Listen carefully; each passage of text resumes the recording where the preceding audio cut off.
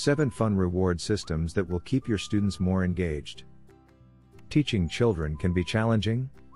If you're teaching an adult, chances are they're there because they want to learn. Most children, however, would much rather be watching their favorite TV show, so it's important to make the class fun and engaging. One of the best ways to do this is with a reward system. Plan a reward system with 4 to 6 rewards, and give one to the student periodically throughout the class when they have done a good job. You can use this to reinforce good behavior, and to encourage the student to try harder so that they get more rewards. All of my reward systems rely on a whiteboard the students can see. The rewards will be placed on the whiteboard.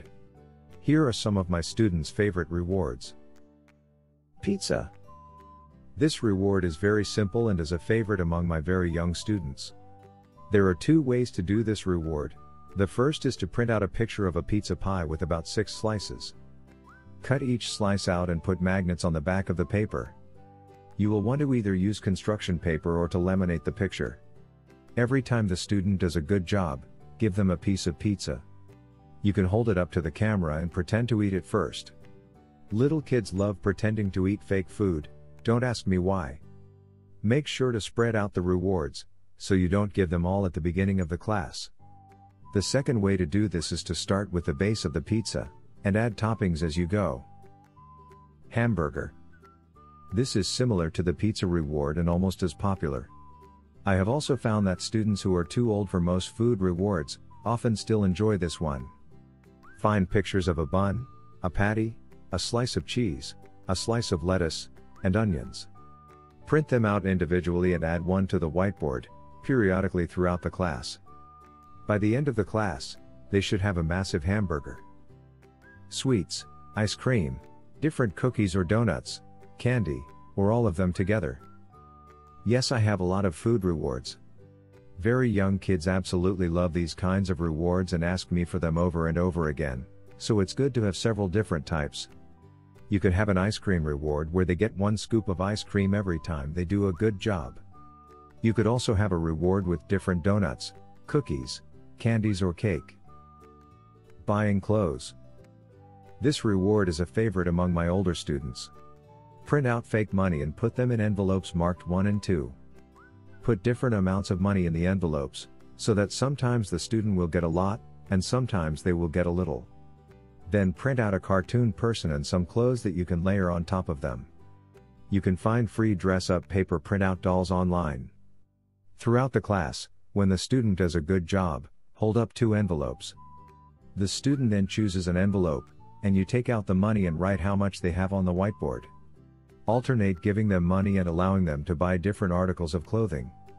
To make this reward simple and easy, use a small whiteboard you can hold and put 3 articles of the same type of clothing, such as 3 hats, and write different prices under each. Hold it up and let the student buy a piece of clothing. Older students love earning fake money and buying things.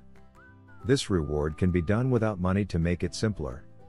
Alternatively, you can use the money system with any reward that involves a student choosing items. Tic-tac-toe. Some students love to play games during class. Throughout the class, play 3 or 4 games of tic-tac-toe. Depending on the student, you should probably let them win the first and last game, but win one of the games in the middle so that they don't feel like you're letting them win. To make it more interesting, you could print out pictures and have games, like Pirates vs. Ninjas, or Megatron vs. Optimus Prime. Disney princesses. Print out cute pictures of 6 Disney princesses and show one periodically to the student, then put it on the whiteboard. By the end of the class, they should have collected all 6 princesses. To make this reward more exciting, download GIFs of each princess and show a GIF each time you give them a reward. You can use this same idea for other things like My Little Pony and Pokemon. Drawing. This is my favorite reward. Draw 1 line of a picture each time the student does a good job. Try to do this so that the student has no idea what you're drawing until the end. If the student likes drawing, have them draw with you, copying each line as you draw it. By the end of class, you should have completed the picture. I typically look up easy ways to draw animals and find something cute. I have also drawn things I know my students like. Are you ready to teach English as a foreign language? The most important thing to remember about a reward is that it is there to reward the student.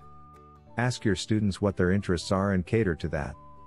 Don't get caught up in the rules of your reward system, and just make sure they are having fun. I have noticed a drastic change in my students' behavior when I found a reward that they liked. It keeps them motivated and makes learning fun. Thanks so much for watching. We are ITTT, the leading provider for TEFL and TESOL training courses. If you liked this video, please subscribe by clicking that button down here and click on any of the videos here on the left for more interesting teaching tips for getting certified to teach English abroad and online.